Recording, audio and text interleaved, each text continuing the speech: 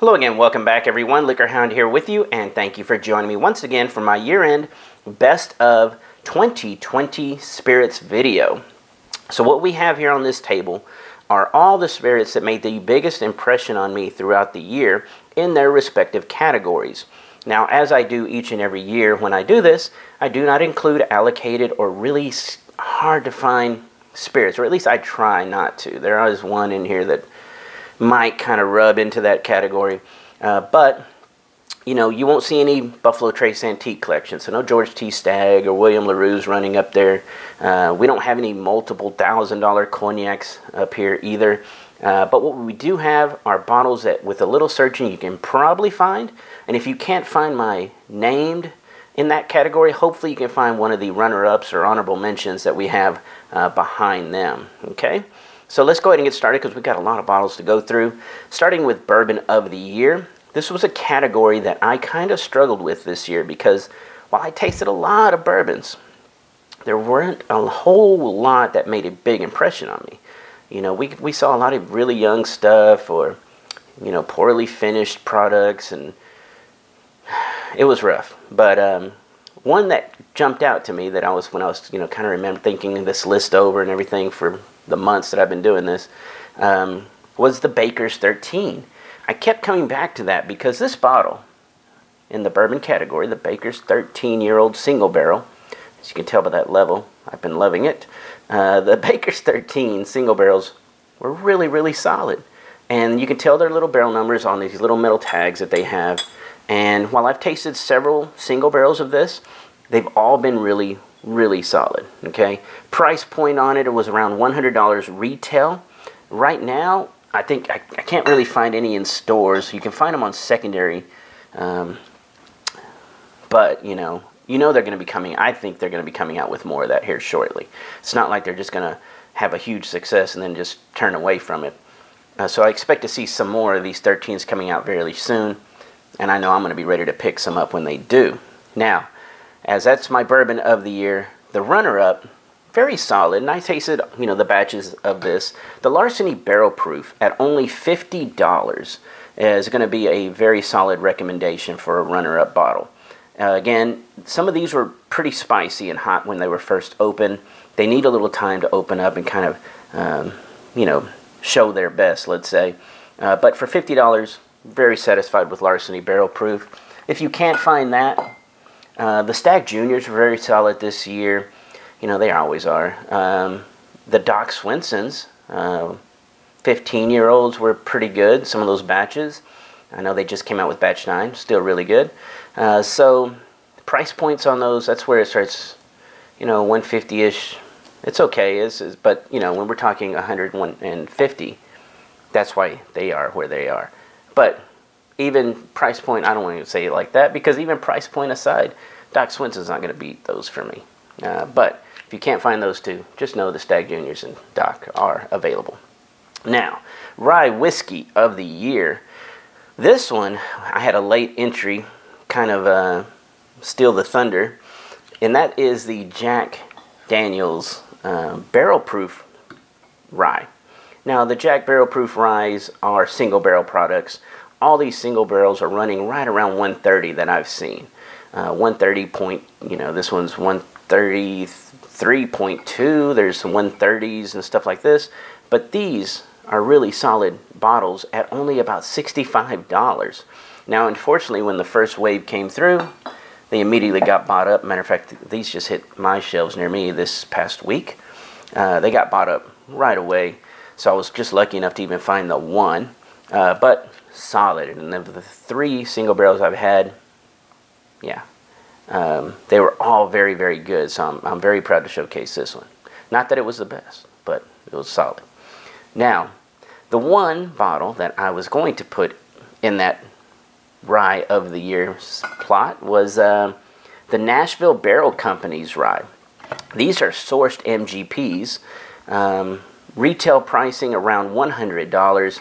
Unfortunately, the thing about Nashville Barrel Company right now is that they're only doing a lot of picks for stores and groups. So, you know, short of your store actually having a pick of this, or a group that you might be involved in having a pick of this, very hard to get. But again, retail price $100. You're looking at a 6 to 7 year old MGP, maybe somewhere in there, I'm guessing. But really, really solid MGP ryes here for $100. And proof-wise, they're right around 120, I believe, right around in there. Now, one rye whiskey that I had a few single barrels of this year, and I was happy with each and every one of them. Again, MGP rye is the Old Pepper Distillery single barrels, bottled at 110 proof. So they are proofing these down just slightly, but they are very honest with where they're sourcing from. It says, you know, distilled in Indiana. It gives us a DSP for MGP. Really solid ryes at about $45. I haven't been disappointed with these. So, you know, if that Jack had not shown up, that might have been, I mean, it was going to be behind that Nashville. Okay, so very, very solid. All right, Irish Whiskey of the Year. This one was a thin category, but there was one that stood out right away when I had it months and months ago, and it held a spot throughout the year. That is coming out of the Boann Distillery. It is the Whistler 7-year-old cask strength batch number 1. So down here at the bottom it tells you the batch. I've had batch 1, batch 2. Batch 2 is a little hotter. Batch 1, phenomenal. ABV-wise, 118 proof Irish whiskey. Again, 7-year-old at only $55. Yeah, killer. So, that was easily number 1. Backup for that, man, that was rough. Because, again, there wasn't a whole lot of really good Irish coming out, in my opinion, this year. Or that I got to experience, let's just say it like that. The Redbreast cask strengths are still pretty good. They're not as good as some of the older Redbreast cask strength 12s. But retail pricing on them now is, I think, it's about $85. And they're still solid. So if you can't find the Whistler, then look for the Redbreast 12 cask strength at $85. All right. Now, last year, Single Malts of the Year. Last year, I actually split this category just into peated and unpeated. And I could have done that this year, but I really had a few that were making me do a little more. So I was kind of busted these into categories. Speyside of the Year. These two, I don't know. These two, I almost consider these a tie, okay? Matter of fact, yeah, a tie. Because I really enjoyed the Glenallachie 10-year-old cask strength. This happens to be batch 2. Retail pricing on it's only $75. Very solid, very viscous little single malt coming from them. Of course, usually those go into Chevis, so the blends. But now we're starting to see a product line coming out of single barrels 12. I've even seen some that are much older and in the $300, $400 price range for them. But the Glenallachies have been very solid. I actually have the Virgin Oak 12, and it's good, but it was $100, $110, right around there. I still preferred this one slightly. But the honorable mention, which could be, I consider, a tie. The Kirkland 22 that came out, you know, again, this for me came to Texas. It didn't come to Texas, but I was able to get it early this year. Matter of fact, they've now come out with a 23-year-old on these shelves there at the Costco's that do get this. But the 22-year-old retail pricing was about $80. And it's a sherried Speyside single malt. Very delicious for only $80. I don't know about that 23 yet. I'm going to try to get one. It might make an appearance in next year's video. Who knows? All right. Now we have Highland Malt of the Year. This one, yeah. So last year I did show, I think a runner-up was the Glendronach 15. Glendronach 15 is still very solid. Could have been right here in this first spot. But I went ahead and gave the nudge to its older brother, the 18-year-old, at a price point of $175. This is going to be my Highland Malt of the Year. Oof, there was a lot of color in some of these 18s. There's a story behind that. You can Google it. But Glendronach 18, $175. That's going to be my Highland Malt of the Year. Now the runner-up, this one, Old Faithful, Clynelish 14. A buddy of mine, you know, kind of, let's say, reintroduced me to this recently. The Clynelish 14 has always been solid. I ran out of one a few years back, never replaced it.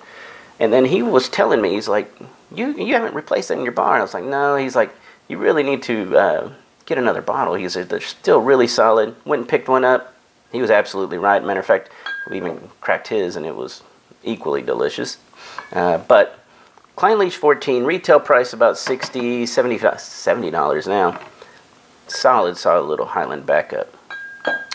All right, Campbeltown Whiskey of the Year.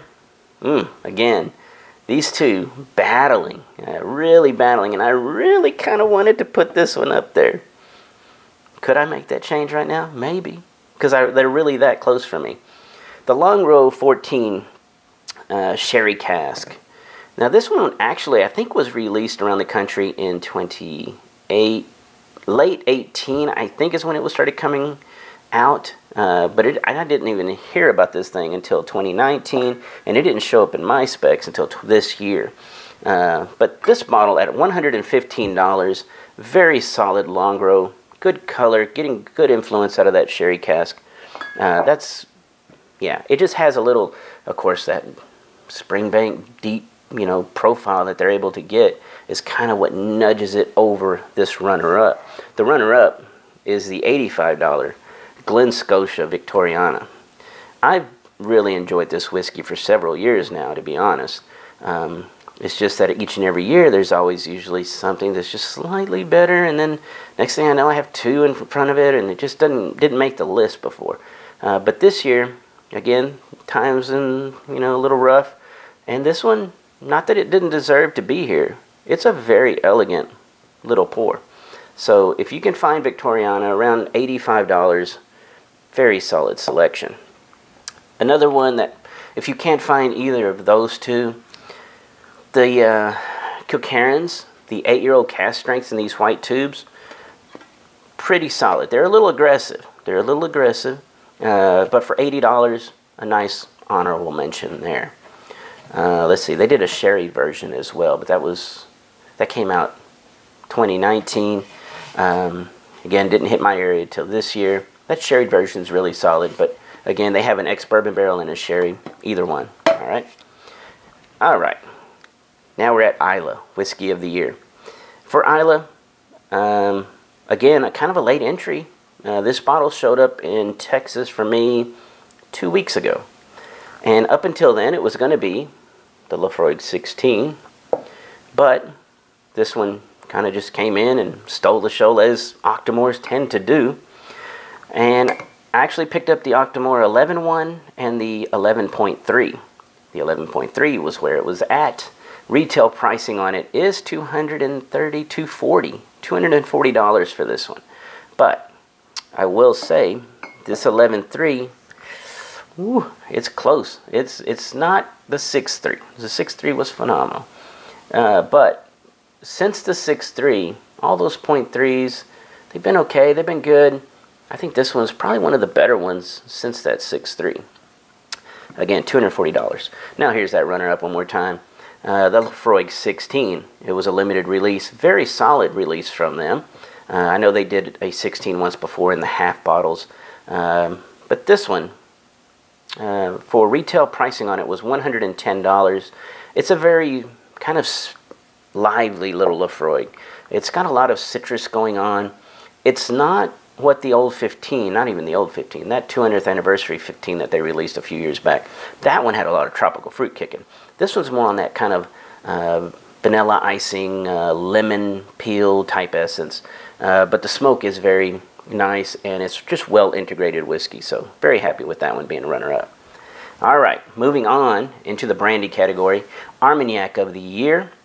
This category was pretty full this year. There was a lot of good Armagnacs coming out. But the one that made the best impression on me as far as both a combination of price point and quality was the Darroze 20.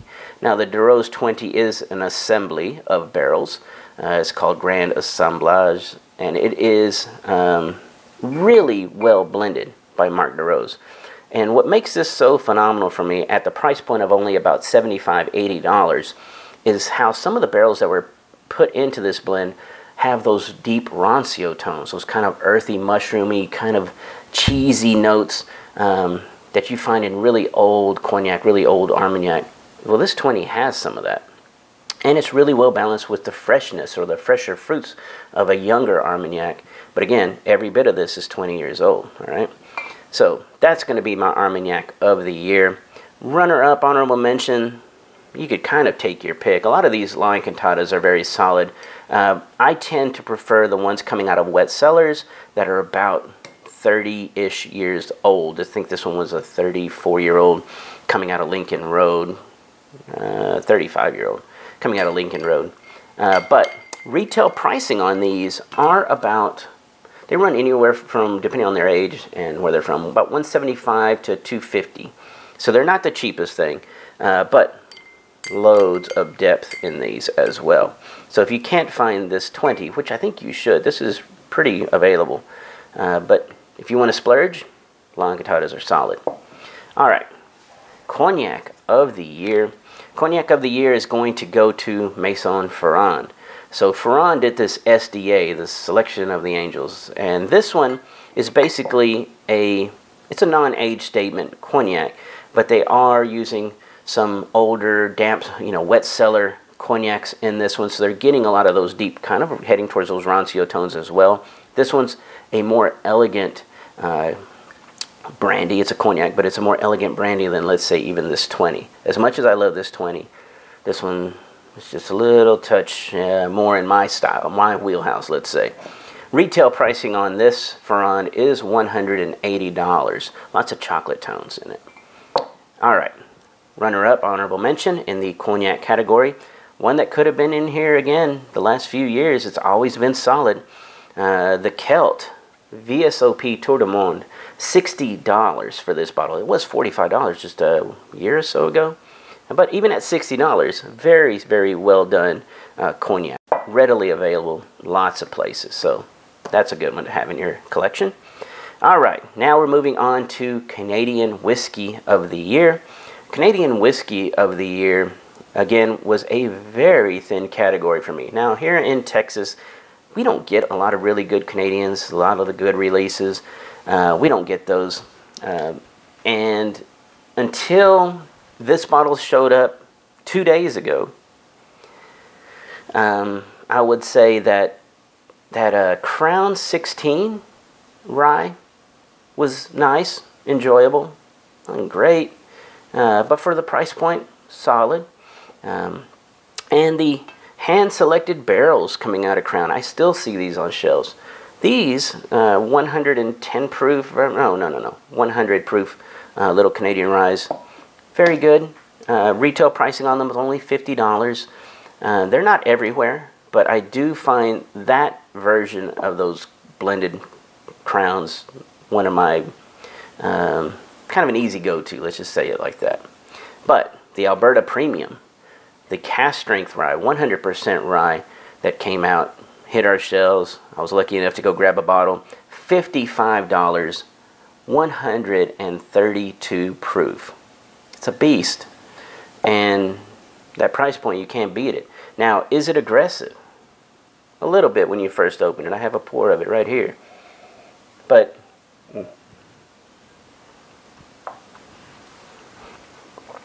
little real on the kind of confectionery side of things. What made you salivate? Really solid. I'll do a proper review of it eventually, hopefully, on YouTube. Matter of fact, I'm going to start doing more and more YouTube videos here shortly. This may be one of them. But $55, stole the show. Easily my favorite Canadian rye of the year. All right, now the one category I don't have in here, Japanese whiskey or anything like that. I don't have a Japanese whiskey that was really, there was one that stood out. I liked the Akashi 5-year-old, the sherry cask. I enjoyed it. But at a price point of $240, it's a little rough. It's a 5-year-old, you know.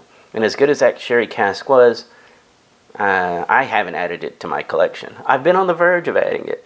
So if I was to pick one, that probably would have been it. I just have struggled with that price point and at that young age. So I didn't include it in here.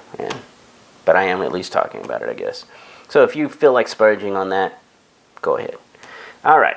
Now we're moving into the agaves category. So we're talking tequila and mezcal. Tequila category. There's another good category that was pretty loaded this year. I had a lot of good ones.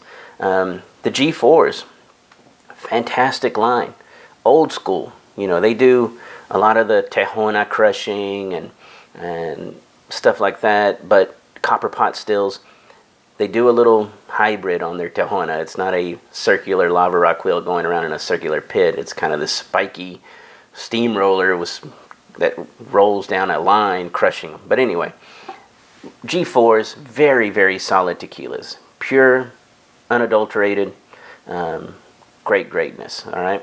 They do the Blancos, pick those up, they're great. Reposado, Añejo. They even have a $110 extra Añejo, solid, it's 3 years old. This one that I'm showcasing as my tequila of the year is the 55-month one. So that's how you can tell their specialties are usually on the neck tag right here. Of course, this one did come in a wooden box as well. Price point on this one, though, was $280. That's rough.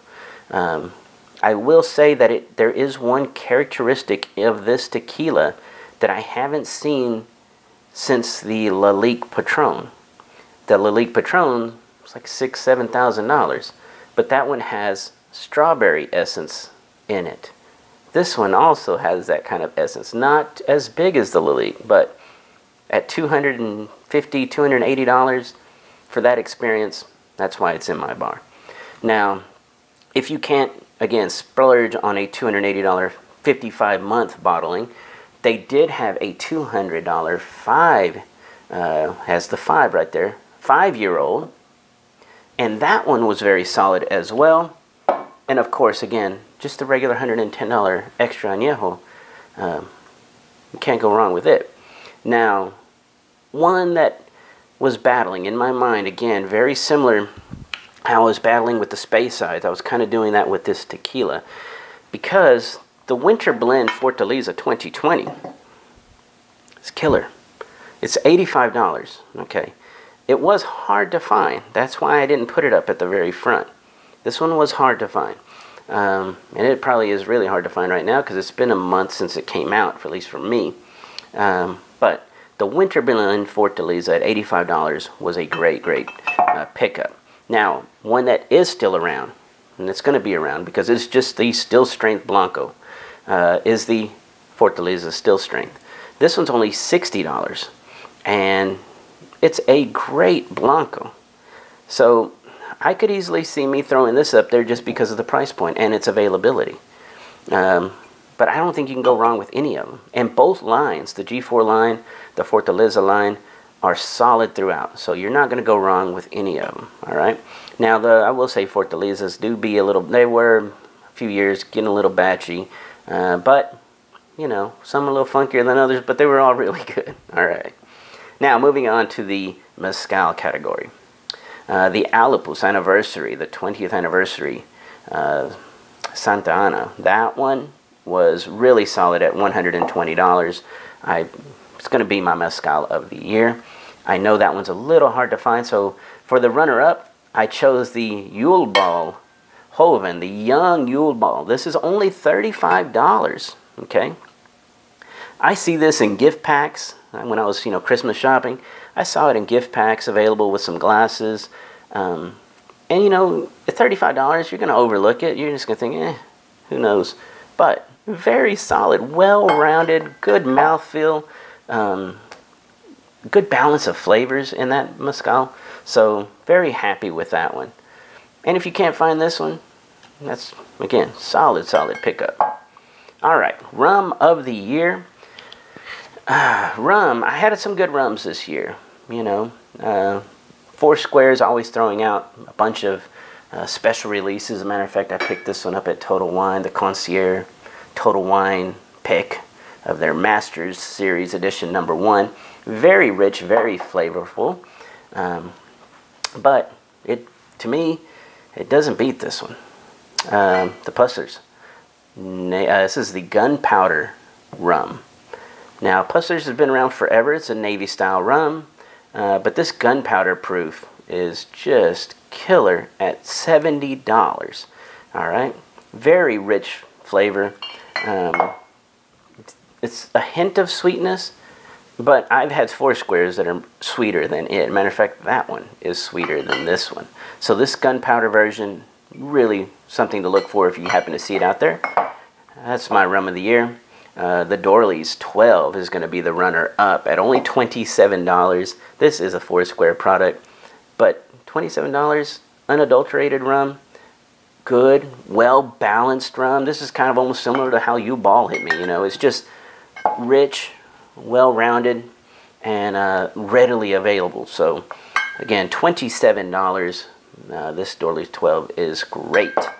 All right, moving on to vodkas. Vodka of the year. This one, you know, I kept having people all the time telling me that the Zier vodka, you know, that's the one to get, that's the one to get. I went and got it. The Purity vodka, though, this Purity 34, priced at only $25, is going to be my vodka of the year.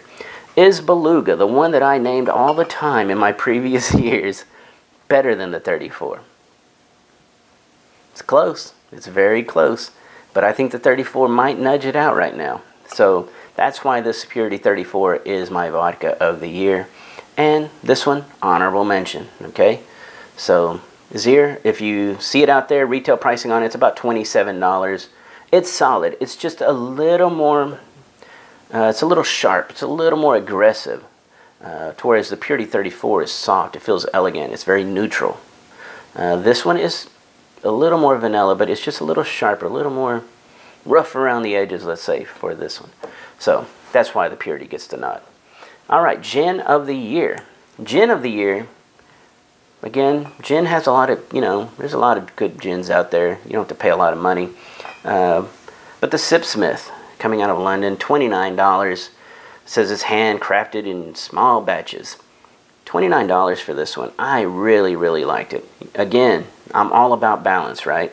I like for something to be very rich, mouth coating. I like to see it maybe transition and give you other flavors as it moves along. This one does all that, but every botanical that's in here is in well balance, all right? So, or it's balanced, I guess is the way we should say that. But it's very balanced in how the juniper and the citrus and the cardamom and everything is just working so well together, and nothing feels, you know, nothing overpowers anything else. There's the floral hints in it. But if you can't find the Sipsmith for $29, then the runner-up is going to be the Roku Gin, coming from Suntory. $32 for this one. This one is a little more bolder in flavor. It leans more on the citrus. There's that cracked pepper kicking in this one as well. But the Roku Gin was very, very solid, very flavorful gin at only $32. So that's a good runner-up. Now, I did go back when I was trying to run through these, because again, it takes me a while to come up with all this. I'm like tasting and figuring it out. So last year's winner was the Grey Whale Gin. This is still an honorable mention. I really love how well this one is, very flavorful, how the limes come through, the almonds are in there. Everything really comes through in the Grey Whale Gin. So this one's still going to be a good, you know, honorable mention. So if you can't find the Roku, you can't find the Sipsmith, that Grey Whale is something to have in your collection as well. Anyway, I hope you enjoyed this video, year end, and I'm pretty glad this year is coming to an end. Hopefully 2021 is much better for each and every one of you. I thank you as always for joining me here on YouTube. Of course, I still have my Patreon channel rolling at patreon.com/LiquorHound, so you can always join me over there. But thank you all. Everyone, have a great day, and cheers.